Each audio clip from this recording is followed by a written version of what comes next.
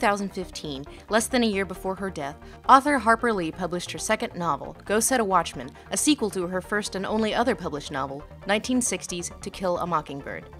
Though the book was published 55 years after To Kill a Mockingbird, it is generally accepted now that Go Set a Watchman was actually written concurrent to or even before To Kill a Mockingbird. And in the process of writing To Kill a Mockingbird, rather than encouraging her to create the entire omnibus, the publisher urged Lee to focus on the childhood aspect, and not on Scout becoming an adult and growing into a more complete understanding of who her father, Atticus Finch, was. Generations of people had grown up with Atticus Finch, played with such power and pathos by Gregory Peck in the 1962 film adaptation, only to then have the author swoop in 55 years later and remove the halo adorning Atticus Finch. There is some debate as to whether or not the publisher took advantage of Harper Lee given her age and the fact that she may not have been in possession of her full faculties when Go Set a Watchman was published, but it is kind of out there now that Go Set a Watchman was always kind of a part of her authorial intent. To Kill a Mockingbird was written from the point of view of an adult reflecting the understanding of a child, but Go Set a Watchman changed the framing of Atticus, allowing for a more complete picture of the worldview of white landowners in the South, even the nicest ones. Atticus wasn't an activist, he wasn't terribly concerned with the plight of black Americans in the Jim Crow South. He was just a really good lawyer who got appointed this guy's public defender, and he didn't want to lose a case. That Go Set a Watchman brought Atticus Finch, the moral pillar of American literature, down to the level of flawed human was heresy to some. Atticus was integral to the childhoods of so many. Why? Why add this unasked for perspective? Why did you ruin Atticus, Harper Lee? Why did you do it? And I get that you're wondering why in an episode about The Hobbit the intro is about Harper Lee and Go Set a Watchman. Well, we'll get to that. But first...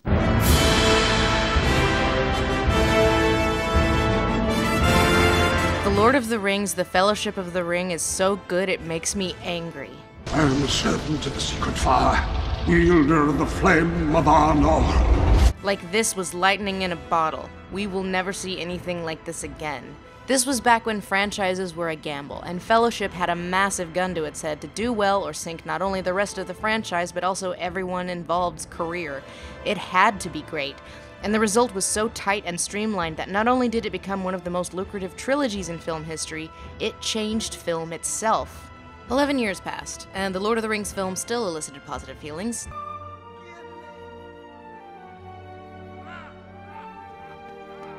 Mostly. Then came the Hobbit trilogy.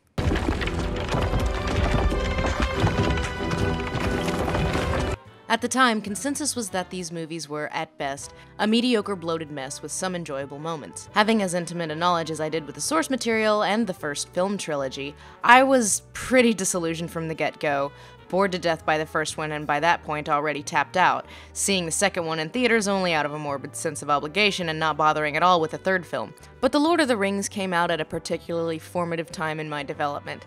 I said back in 2012 that it was the first film trilogy that got me actively interested in filmmaking, and that is true, but that in itself is a form of bias. I wanted The Hobbit to make me feel like The Lord of the Rings did when I was a kid, and it didn't, so I hated it. Why does it hurt so much? Because it was real. It's been nearly 17 years since Fellowship and 6 years since the release of the first Hobbit film, so maybe now is the time to re-examine The Hobbit. You cannot disentangle it from The Lord of the Rings, the film itself doesn't want you to. But maybe I was judging The Hobbit for what it wasn't, rather than what it was. So let's re-examine The Hobbit. Let's try and give it a fair shake. Dad, why are there dwarves climbing out of our toilet? You are a coward. Coward? Not every man's brave enough to wear a corset. If that's even possible.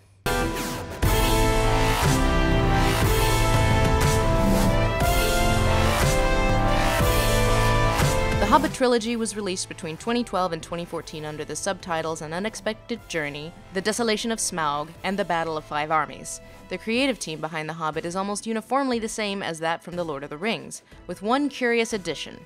For better or worse, you're as known for the movie you didn't do, The Hobbit, as the ones that you did. We'll get to that. A huge chunk of the cast returned to reprise their roles from Lord of the Rings, most notably Ian McKellen as Gandalf, Andy Serkis as Gollum, and Hugo Weaving as Elrond, and adding in not in the Hobbit rings characters such as Legolas, Saruman, Galadriel, and even Frodo. And Radagast is here too. But that is not to imply that none of the new elements for The Hobbit were bad. Far from it, some of them were inspired. Martin Freeman as Bilbo is pitch-perfect casting. Incineration. Freeman has spent much of his entire career since the original Office playing the put-upon-everyman. Come on, Watch.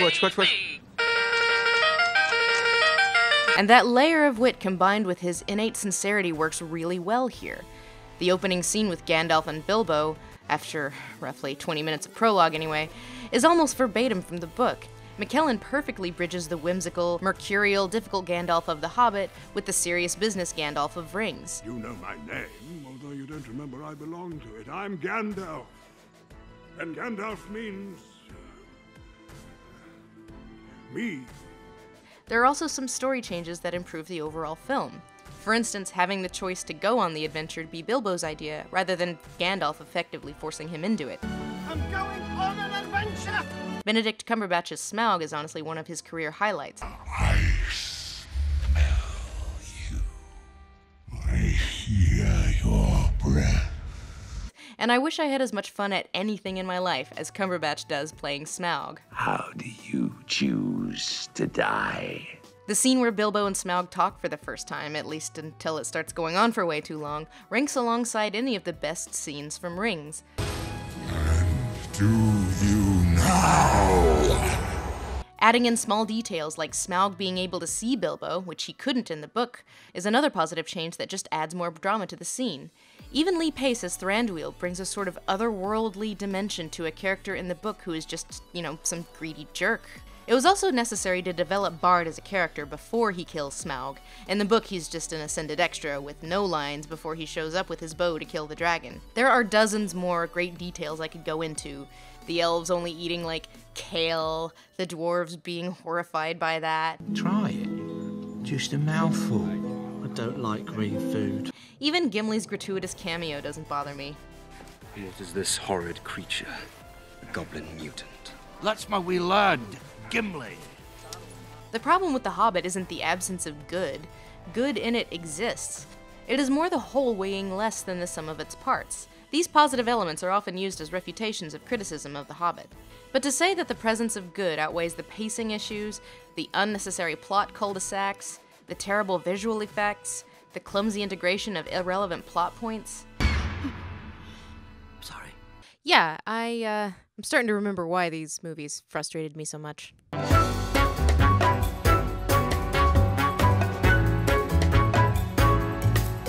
The Hobbit was published 20 years before The Lord of the Rings was published, and itself had to be reissued to fit with the new version of Middle-earth Tolkien created, and even still is tonally a completely different animal from The Lord of the Rings. Meanwhile, the Hobbit movies have the opposite problem, billed as prequels to movies that had come out a decade prior. Add into this the popularity of all parties involved. The Hobbit is one of the best-selling books of all time, at over 100 million copies, shy of Lord of the Rings' 150-odd million copies. So on the one hand, the filmmakers are tasked with creating faithful adaptations of one of the best-selling books of all time.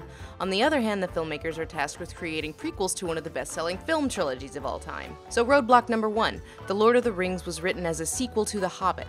The Hobbit was not written as a prequel to Lord of the Rings. And we have to be faithful to both, but in publication order, the prequel was not a prequel. It wasn't even originally planned to have any sequels, and as a consequence, the central conflict of The Hobbit, dwarves finding a treasure and then a bunch of people fighting over it, has nothing to do with the central conflict of The Lord of the Rings, which is that the magic ring Bilbo found on his adventure, oops, it's evil and will destroy the world. Compare this with the Star Wars prequels, which, love them or hate them, You were the chosen one! their central conflicts do directly set up the plots of the original Star Wars trilogy. How the Empire formed, how Anakin Skywalker became Darth Vader, what the Clone Wars were, the gang's all here. The Hobbit doesn't really work as a prequel to The Lord of the Rings because neither the conflict nor the tone flow into it. If they really wanted to do a prequel to The Lord of the Rings, one that set up the universe, how the magic rings worked, how they came into existence, who Sauron is and where he came from, why he had control over the Rings of Power, the real prequel to The Lord of the Rings with a similar epic tone was The Silmarillion. Said Tolkien himself of The Lord of the Rings in a letter to his publisher, it's not really a sequel to The Hobbit, but to The Silmarillion. But that wasn't the Lord of the Rings prequel anyone wanted. We ain't gonna adapt no dense, myth-heavy Silmarillion with its paltry less than 1 million copies sold. Oh no, precious. We wanted The Hobbit.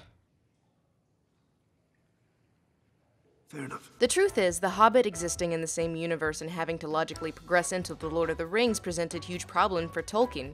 And a lot of what we know is The Hobbit wasn't there in the original publication. Tolkien made dozens of tiny changes for the 1951 reissue of The Hobbit preceding the original printing of The Lord of the Rings, but the biggest change was an almost total rewrite of Riddles in the Dark. In the original version, Gollum was a much more quirky, less sinister character, and he gave Bilbo the ring as a gift when Bilbo won the riddle contest. The One Ring was not yet the One Ring, it was just a magic ring that would be really useful. A nice magic ring, but there was no intent to flow into something more epic. The necromancer that Gandalf uses as an excuse to leave the dwarves at Mirkwood, we find out in The Lord of the Rings that that was Sauron the whole time, and oh boy, do they play that up in the Hobbit movies. This character, of course, was not originally intended to be Sauron. The necromancer, according to Tolkien, was hardly more than to provide a reason for Gandalf going away and leaving Bilbo and the dwarves to fend for themselves, which was necessary for the tale. So I get why people defend that decision on the part of the filmmakers to include Sauron, but to state that that was Tolkien's original intent, that's pretty disingenuous. But the biggest problem was in keeping the same plot while making The Hobbit, also a tonal prequel to The Lord of the Rings. The Hobbit, the novel, has a wildly different tone from The Lord of the Rings. The Hobbit and The Lord of the Rings take place in the same universe, but only nominally. Many, if not most, of the details of the history of Middle-earth existed only in sketch form, and Tolkien's beloved Silmarillion, which, yes, he'd started even before The Hobbit was published, would change dramatically as Tolkien developed The Lord of the Rings. But when The Hobbit was a success and Tolkien's publisher asked for a sequel, Tolkien didn't really know where he wanted to go with it. It took him several years to realize that the world of The Hobbit had effectively grown up when his children did, and he wanted to write an epic fantasy for adults. Because The Lord of the Rings both didn't hit the original target audience, children, but then again, it did.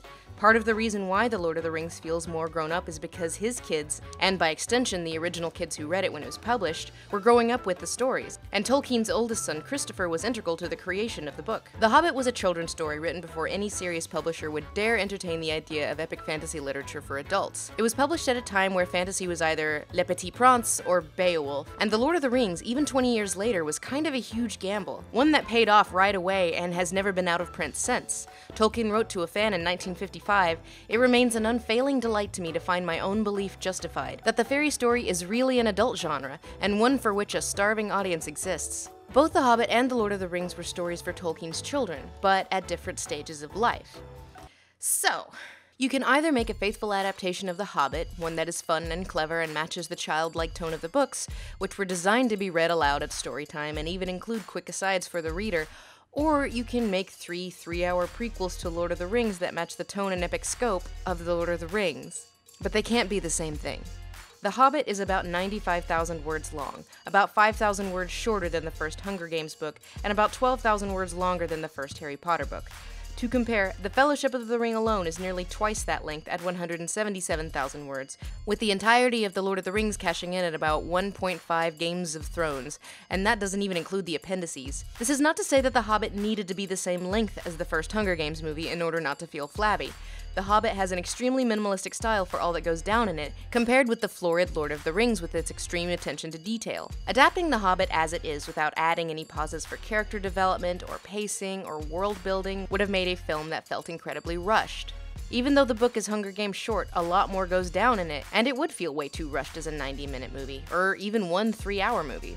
So I think the initial pitch of two 2-hour movies directed by Guillermo del Toro could have led to the creation of a great, original, memorable product, both in the spirit of the original novel, yet distinct from the Lord of the Rings film trilogy.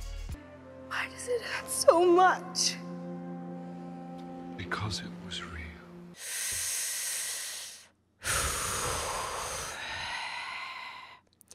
Maybe they got that version in the Berenstain universe.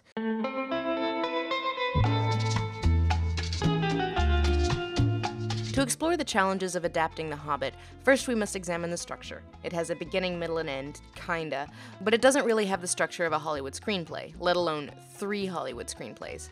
Compared to The Fellowship of the Ring, the book doesn't really have a 3-act structure per se, but without changing much, the film gets rid of the Tom Bombadil stuff, good call that, has the end of Act 1 as Frodo leaving the Shire, and also has a really long Act 2, with the midpoint being Frodo taking the ring to Mordor. I will take the ring to Mordor. and Act 3 comprising a big action scene where Frodo escapes while Aragorn and the others fight the Uruk-hai, and Boromir gets a much more emotional death than he does in the book. Not a whole lot of rearranging needed to turn this into a 3-act Hollywood structure. But The Hobbit is way more episodic, with the individual adventures rarely changing the quest. The book pulls a great deal from English folk tales, fairy stories, epics, and Norse poems like Beowulf, so it includes elements that might otherwise feel out of place in a novel because of the story's basis. Plot points that feel out of nowhere or anticlimactic, like Ascended Extra Bard killing the dragon instead of Bilbo or the dwarves, or Smaug having one weakness, is very rooted in mythology and folk stories. Fafnir, Beowulf, Odysseus, and as it ends up in the movies, boy is it anticlimactic.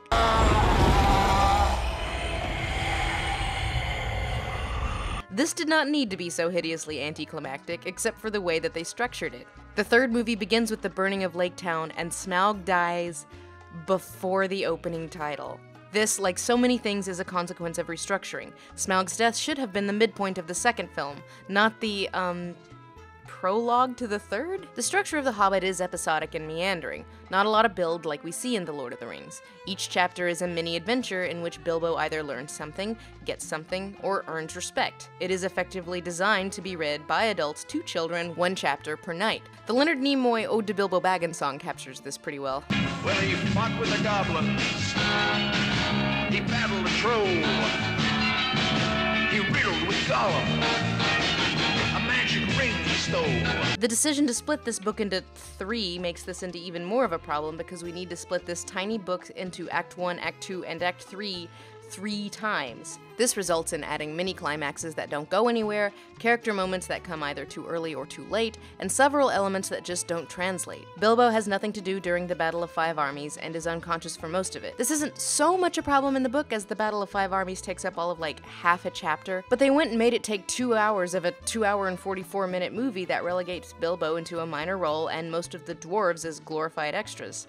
But the worst problems don't arise because the book was a challenge to adapt. There was a good movie in this mess if you edit out like half of it. It's the horrible structure problems that arise from the decision to split 2 films into 3 a matter of months before the first film was set to be released.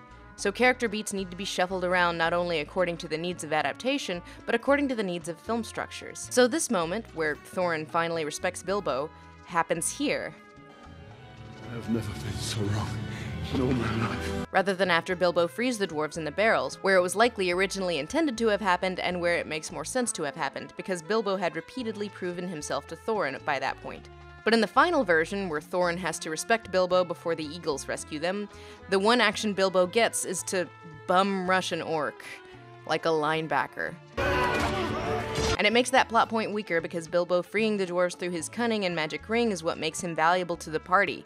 He doesn't think like them, and his wits are his greatest asset. So his prove myself to Thorin moment being like a football tackle just makes a rushed moment all the weaker. Bilbo's not a linebacker. He's a hobbit. He's the Hobbit. And now Bilbo and Thorin's relationship has 0 development throughout movie 2.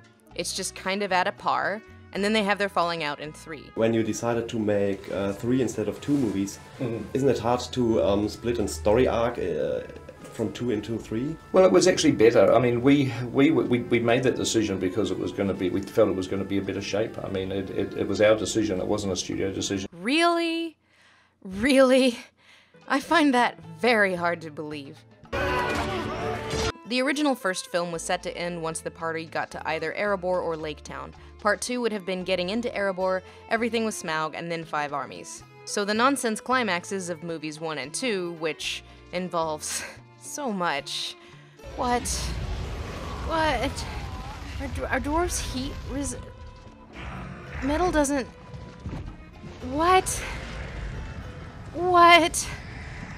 The need for these contrived climaxes that add nothing to the overall narrative directly trace back to that 11th hour decision to turn 2 movies into 3, because all movies are trilogies now. Is this 2 or 3? Oh, it's 3, is it? Is this 3? Yeah. It's 3. There you go. It's that easy to be confused. And then there was the stuff they added. Oh, and the stuff they added. Aren't you going to search me? I could have anything down my trousers. Again, to compare to The Lord of the Rings, because we have to, they cut just as much out of the novels as they added into the films, and most of what they added was some expansion on material from the appendices, most notably Aragorn and Arwen. At the front, when Arwen rescues Frodo, is more of a change rather than an addition, and again a positive one in my opinion. In the book, Frodo is rescued by a character who never appears again, so making it Aragorn's one true love makes that plot point stronger. In the Two Towers, they also added a warg battle and Aragorn getting separated, and a bunch of scenes with Arwen, and Arwen leaving and then coming back. Frodo and Sam have a tiff in The Return of the King, which, you know, I'm not a fan of, but I guess I get why they got it. Gollum framing Sam, which is kind of dumb, but okay. And then there's the scene at Osgiliath at the end of Two Towers that gives Frodo and Sam a climax in the second movie. And those are kind of like the only major additions. They cut out a few chapters, like Tom Bombadil and the Scouring of the Shire entirely, but they didn't add that much in the grand scheme. Here's some of the stuff they added to The Hobbit. The White Council, this orc mini-boss who's in all 3 films, fighting dragon priests, Evangeline Lilly, Legolas fighting, that endlessly long barrel rever chase scene between orcs and elves and we're fighting, Keely's hot and he's in love, Gandalf and Galadriel, huh?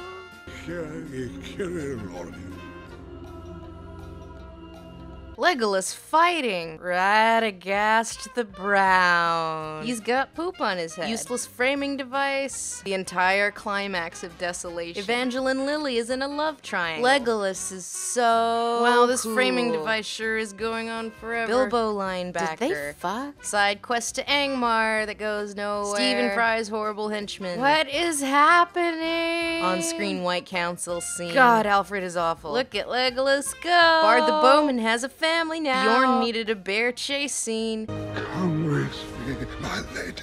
Gandalf, she's married. Gratuitous Elijah Wood cameo. True love.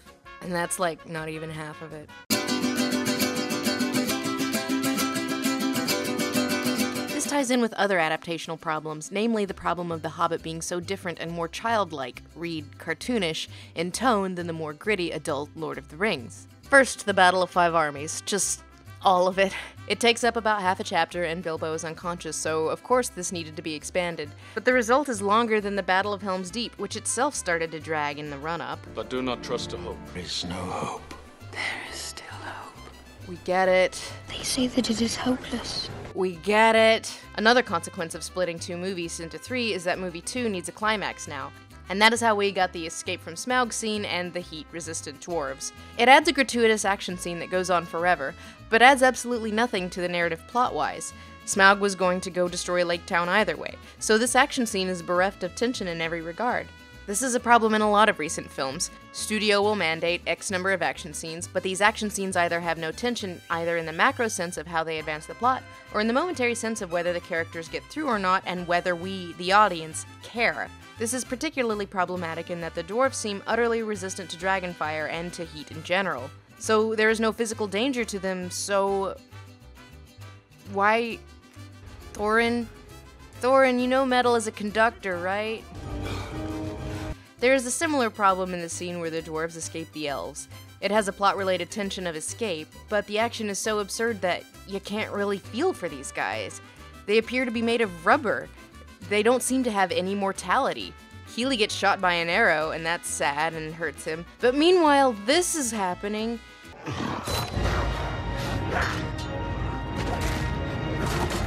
And cartoons barrel boing boing, all in the same scene. Are these guys impervious or not? And if they are impervious, then where's the tension? And then there was the storm giants. This is no thunderstorm.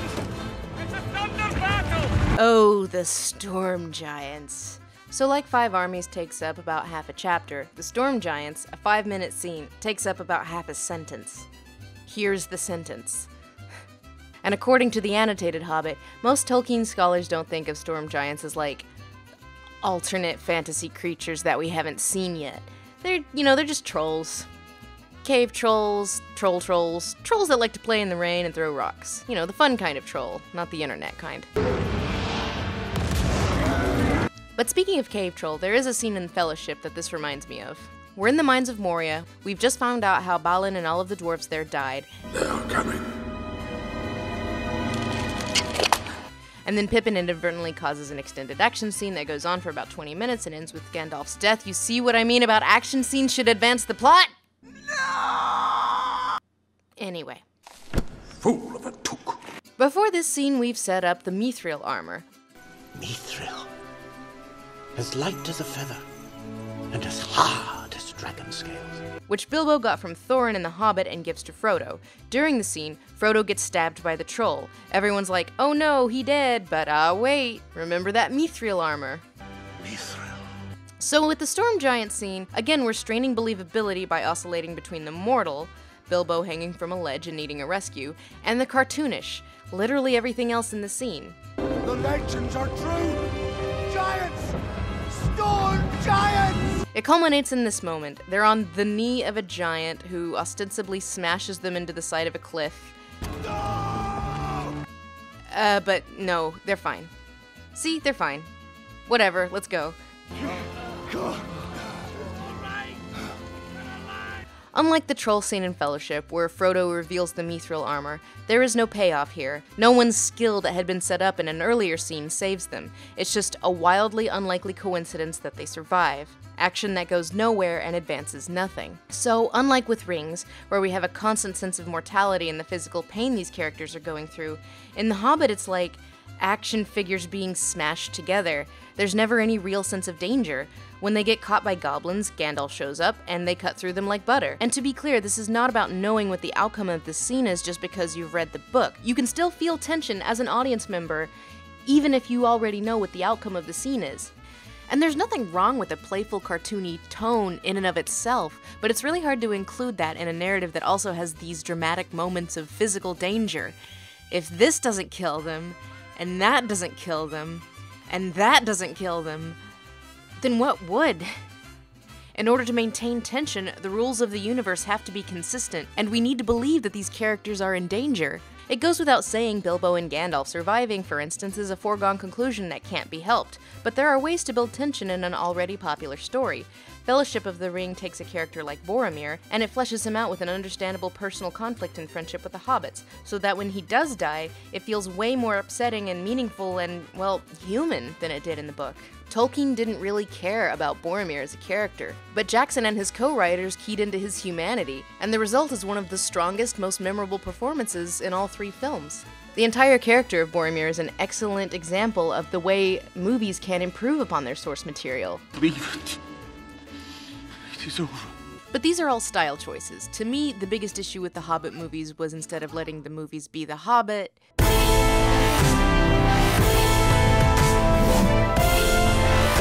the biggest mess in all three films is the attempt to make the central conflict in The Hobbit directly tied in with the central conflict of The Lord of the Rings. Because it just isn't, except maybe in that really, really distant Silmarillion way where all bad things, like dragons and orcs, etc., all originate from the same bad one dude. By the way, if you want to go down a fun rabbit hole, Google image search Sauron Melkor fan art, it is a trip. Even in Tolkien's awkward retrofit where we find out that the Necromancer was Sauron the whole time, it's almost completely irrelevant to the conflict in The Hobbit. Gandalf mentions that Sauron is over here somewhere in the Fellowship of the Ring, but it doesn't really mean anything to either narrative except for helping Gandalf put two and two together when Bilbo starts acting weird. You want it for yourself! So their solution was to double down on what was, even to Tolkien, kind of a contrived throwaway line to get Gandalf out of the picture. Now, I'm already late because of bothering with you people. It works in a children's story, but when you take a plot device to get Gandalf away from the party and then try to develop it into this lush world building... Are you in need of assistance, my lady? Still, there had to be a better way to make this work. Ultimately, there is a rising darkness in the form of the goblins and the dragons, and the whole thrust of the battle at the end is everyone fighting each other over a petty treasure when there is a real existential threat to all of them. See, the reveal of the Necromancer's identity doesn't actually matter in this story because he doesn't really do anything. This only matters to the audience who recognizes this character from Lord of the Rings. What it is in the book is Gandalf's discovery of the orc army, which we later find out is commanded by Sauron. If we wanted to keep Sauron here, sure, have it be that angle. But the problem is they're already being pursued by orcs from the minute go, way before we learn that the Necromancer is Sauron. A different orc army, not to be confused with this orc army, you know, the one with the worms of Arrakis, But as it is in the final product, the reveal of Sauron is completely meaningless. But it could have flown in better thematically into The Lord of the Rings. Darkness rising, stop fighting over stupid shit, y'all. It's only gonna get worse. But more focus is placed on shoehorning in these plot elements and characters from Rings, which makes it just feel flabby and awkward. There's one bit in the appendices with Christopher Lee that breaks my heart a little bit. If it means something in the story, and it's what the director wants. So you're using the staff in the hand like so. Yep, perfect. And the audience remembers it. That's what it's all about. He and Jackson kind of parted on bad terms after The Lord of the Rings, since Sauron's conclusion was cut from Return of the King in the theatrical cut. But he is here for this, and he's excited to be here. And he loves this idea of playing pre-corruption Saruman and going after Sauron. Leave Sauron to me. One of the very few good moments in the Battle of Five Armies. Leave Sauron to me. And he means it. And this just makes me sad, because that idea, that angle, that passion that Lee has, in a scene that on the whole is so unnecessary and confusing and goofy, and Gandalf and Galadriel, what are you doing? Perhaps in another life, if only wizards and elves could procreate. It's just wasted here. And that, I think, is the essence of these movies. Moments of brilliance wasted in a product that, on the whole, tries to have it all ways and in the process just pulls itself apart at the seams. But there's one element in particular, a small one, but to me it encapsulates the clumsily slapped together new ending to movie 1. It's not the Bilbo bum rush, but this right here.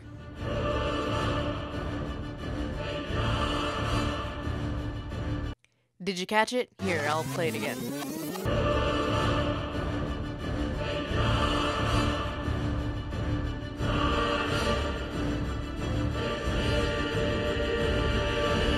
That's the Ringwraith theme.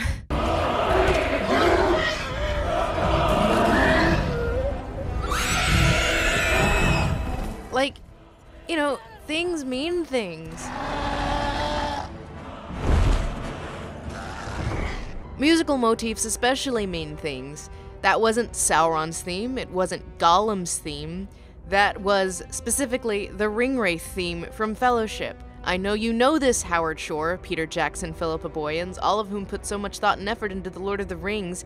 You explained it to me back in 2001. Revelation of the Ringwraiths is a poem that Philippa Boyens wrote. In the case of this, it was translated into Andunaic, which was the ancient speech of men.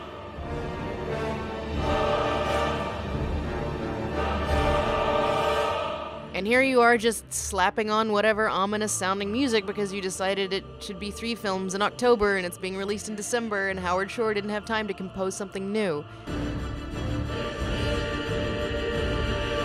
I get that they didn't have the time that they had for Rings and Jackson didn't really want to direct and he was tapped out and exhausted the whole time. But it really shows. So maybe it isn't just my nostalgia that it didn't do it for me the way The Lord of the Rings did. There's just so much that doesn't work here, and it's pretty easy to pinpoint. The question is, why? It isn't like some outside studio hack swooped in and took over. The Hobbit has almost entirely the same creative team and the same cast as The Lord of the Rings. We're very much going to be the same storytellers making this sort of 6 film series. There are some genuinely great creative choices unique to this trilogy, and the new cast is both brilliant and distinct from the cast of The Lord of the Rings, when they aren't characters from The Lord of the Rings that are awkwardly shoehorned in anyway. And yet, I kind of long for death. I recall looking back at the extended DVDs of The Lord of the Rings, how watching all those extras inspired interest and passion in the filmmaking process and added an extra layer of enjoyment to the films themselves. Seeing how by no means the making of The Lord of the Rings was not easy, but everyone was here for it. And that passion comes through in the final product.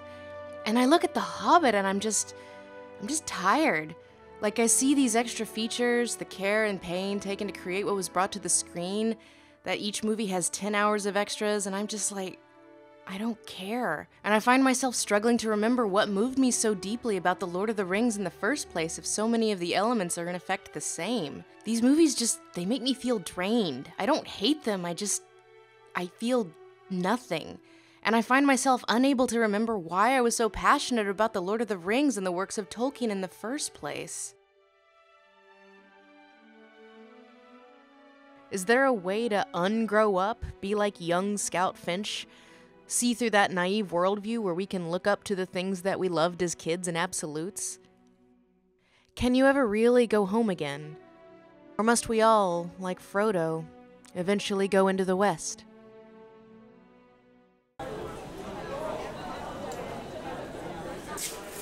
The reason why some of us respond so emotionally to media is because media helped shape us as kids. We all have a first love in movies, and The Lord of the Rings was one of mine. So no matter how, quote, mature, end quote, you become in your consumption of media, there's always going to be some part of you that desires not to see your childhood passions through the eyes of an adult, but instead to recapture what ignited our passions as kids. But maybe, now that I'm an adult with an expendable income, I can make a journey to find the answers to my questions, and see if perhaps that magic can be recaptured.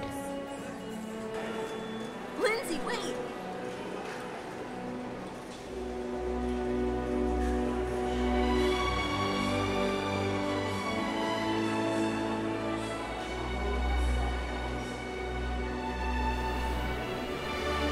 Go back, Noah.